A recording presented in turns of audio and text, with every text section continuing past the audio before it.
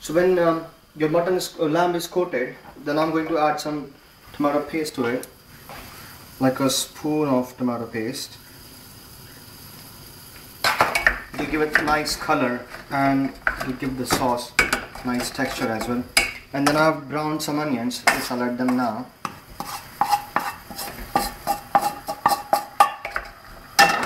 And I got some chopped tomatoes here. I'll add 2 spoons of chopped tomatoes to it.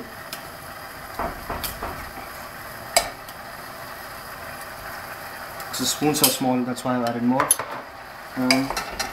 Cook it for another 2-3 minutes, and after this you can put it on low heat for an hour, and after that your lamb would be ready to eat.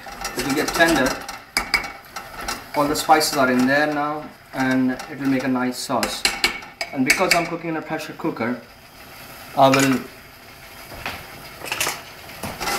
put the lid on and I'll give it like 5 pressures, and then it will be ready to eat.